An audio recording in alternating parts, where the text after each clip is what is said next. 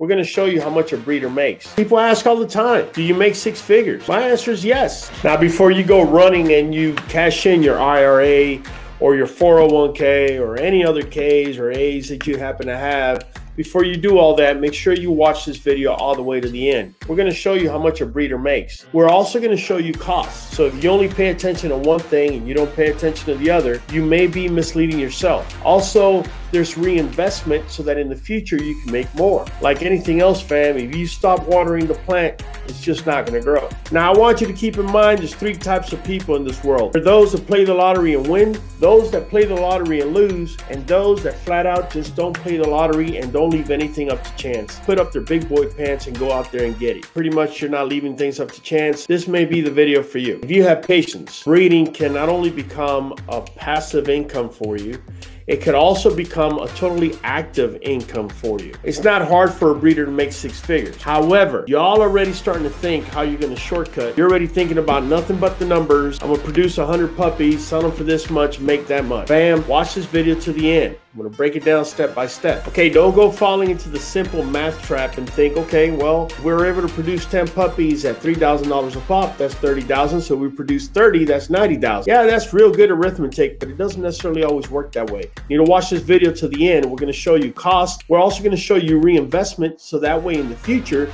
you're making more on returns. This way your program grows and it's also sustainable. So hey, let me get down to it. I just came out with a video recently showing you how to make over $100,000 with a stud. Now, it's real important that you realize the dynamic that you're in. Do you live in a house, apartment, loft, farm, boat, townhouse? Where you live and the type of space you have is going to dictate as to what you can do. This is what I mean by your dynamic. So for example, those of you that live in apartments or in small areas, or you cannot necessarily have too many dogs, I would say a stud is probably the best way to go. Now, the numbers for the stud go as follows. All right, so once your puppy turns 1, you're going to be able to stud them out. Now, it's really important that you've done the marketing that goes with it from the very beginning. Once you get your puppy, you become that puppy's agent. You want to take video, you want to take pictures of daily living, what it's doing. You want to show people its structure. You want to show people where it came from, who the parents were, pedigree. You want people to feel comfortable with your pup and to be able to see it as a missing piece of the puzzle to their female. Once that pup turns 1, you're going to be able to stud them out. Now, don't go jumping off a cliff just yet. When I say stud them out, you're talking about no more than $500, $1,000 tops, or a pup back, which is more realistic for somebody that's trying to arm themselves and make it the most economic way. But right now, we're just talking about numbers. No one is really going to want to pay you more than that unless your stud has proven himself as being a producer. So for that first year, let's just say you're studying him once or twice a month at $500. So you're looking at a profit margin of the first year anywhere between $6,000 and $12,000. That's just the first year. Obviously, if you're getting pup backs, that's a whole different ball game because each particular pup is going to be worth whatever the seller's selling it for. So you could do the math on that. So after that second year,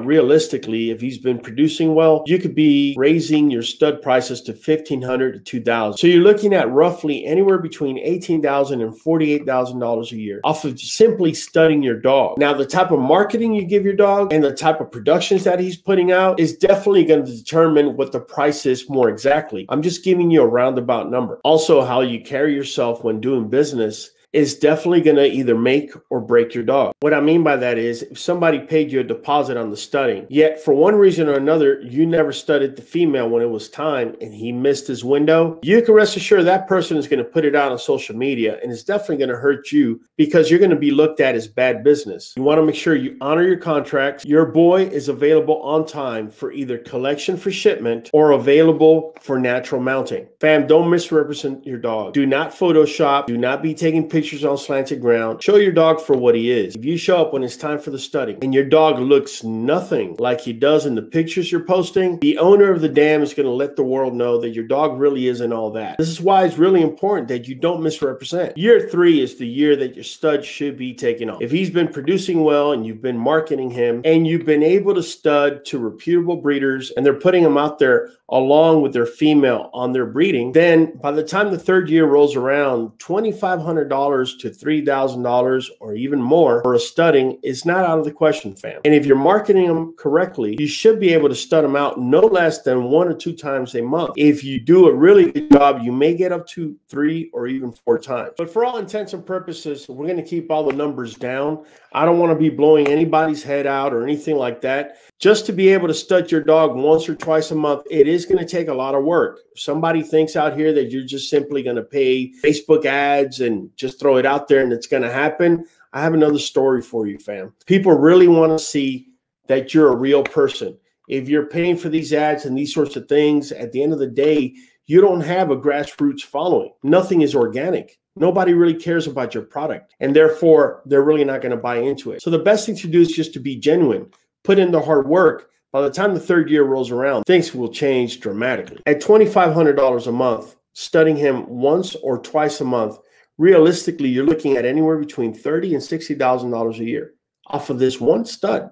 So the way you carry yourself as far as business is concerned, taking your deposit, having the dog available on time, having the sperm collection available on time, these things all add up, fam, and will give you a reputation whether you're good or you're not. I can't begin to tell you how many times I've seen in a group chat where people are throwing other breeders under the bus because they were never able to get the sperm on time. Sperm that they paid a deposit on, or they even paid the full amount, and they just never got on time. Now you got to wait another 6 months. So you can see how fast this could become a negative situation for the breeder. In order to prevent a negative situation, don't get too greedy. I already know what you're thinking. Oh, I'm going to stud my dog 10 times in a month. I'm going to tell you right now, don't do that, because that's how people create really bad reputations for themselves and their dog. You don't know how many times I've seen in a Facebook chat how they're talking about this popular dog, and you will not believe how they're saying how low his sperm count is. 9 times out of 10, it's not that the dog has a low sperm count. It's that they're studying him 2 and 3 times in a week. Sometimes the dog's not even getting 24 hours rest in between in order to build up his numbers. So when you get greedy like that, that's when the numbers start getting skewed, and that's where you go from the top to the bottom real quick. Up to now, I've been talking about 2-tone, solid color dogs. If we were talking about tries, realistically, you could add $1,000 to each example I just gave you. In the first year, you could expect $18,000 to $24,000 range as far as return on investment, because you would open them up at $1,500. Again, fam, we got to base ourselves off of dogs that are breed quality or better. If you have a pet quality in front of you, everything I'm saying goes out the window. After the 2nd year on the tri dog, anywhere between $30,000 and $60,000. After the 3rd year for a tri dog, you're looking at a range of $48,000 to $84,000. And that's just for that one stud. Now, for all intents and purposes, I'm not going to get into Merle. We're going to leave that for the following video. Now let's talk about cost and upkeep. So this breed quality pup, now notice I'm not talking about show quality. I'm just looking for a breed quality pup. It's going to run you anywhere between $2,500 and $3,500. And I'm just throwing a number out there. Could be more. For shots, registrations, and whatnot, you're looking at about $300. After year number 1, you're looking at a total investment of $5,000. After year number 2, you're roughly looking at $6,500. Year number 3,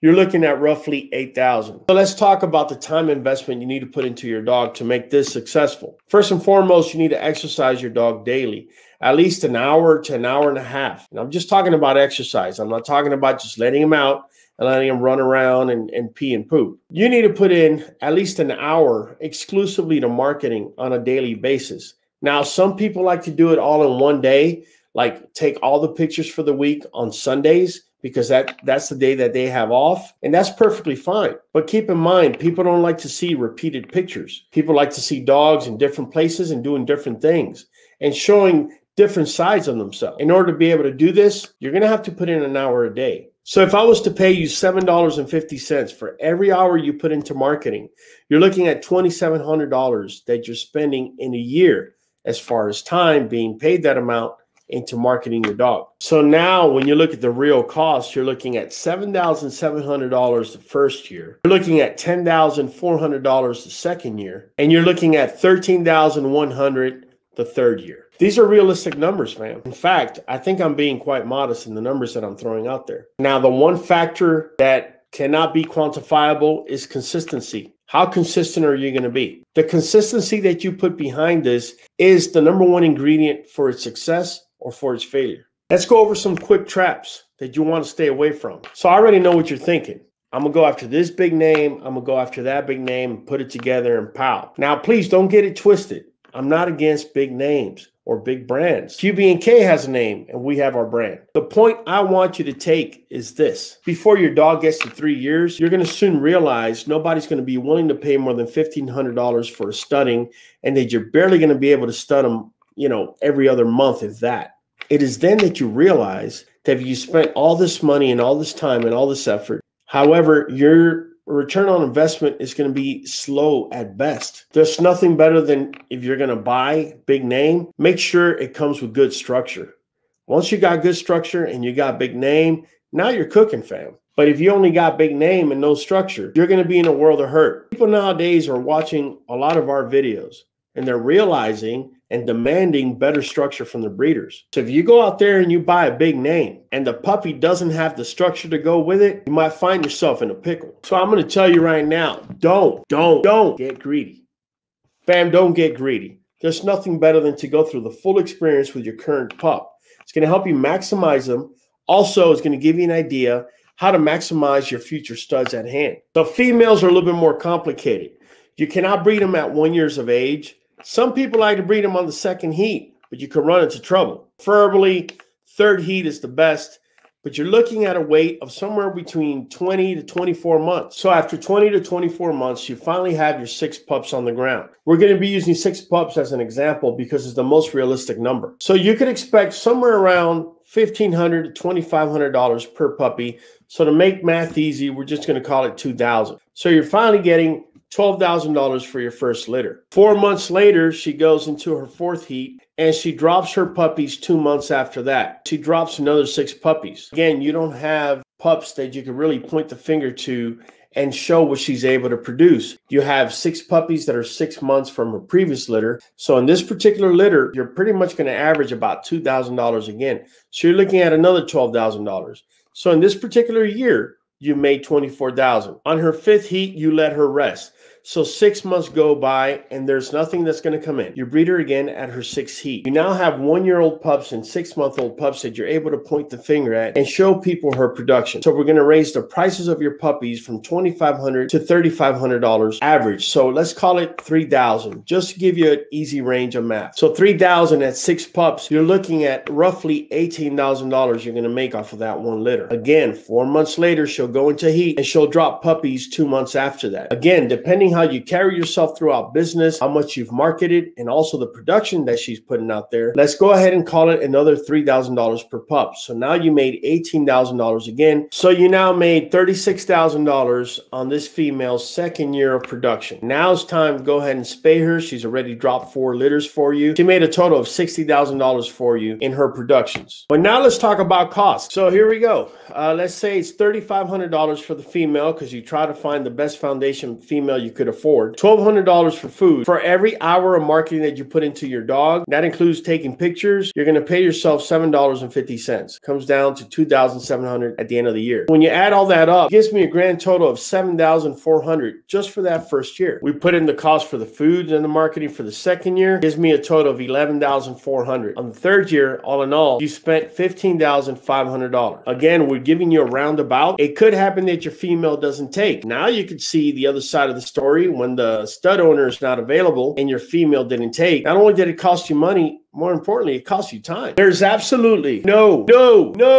guarantee, fam. She might not get pregnant, or she may have 2 or 3 puppies in one particular litter. This is why a lot of breeders do surgical AIs and artificial inseminations in order to maximize the pregnancies. Traps you should never fall into. Breeding without doing your research. You gotta realize your female has shorter shelf life than a male will ever. A male could be producing well into his 6 years of age. Female, typically by the time they hit 4, time to spay. So make sure you make good use of your time. Don't just breed to a big name. Make sure that it's gonna bring good structure into your production, especially if you're gonna be keeping pups. The real smart breeders, they take their females to the best structured males. They keep keep females and males off of those litters. And then in the future, those males become better studs than they actually started out with. And they have females that are foundation females that are better than what they started out with. All the numbers I just gave you are going to be going up because by then your marketing would already carry you. You see, your marketing doesn't stop because you spayed your female. By this time, you've already kept the female that you've been bringing up and you've been able to associate with your marketing and your brand. Obviously, there's power in numbers. If now you have 3 females, you can multiply the very numbers I gave you by 3, by 4, by 5. Now, fam, these are the numbers. The ethics behind it, you already know. Don't just breed for the sake of breeding. There's already cat and dog overpopulation in the US. Just breeding for the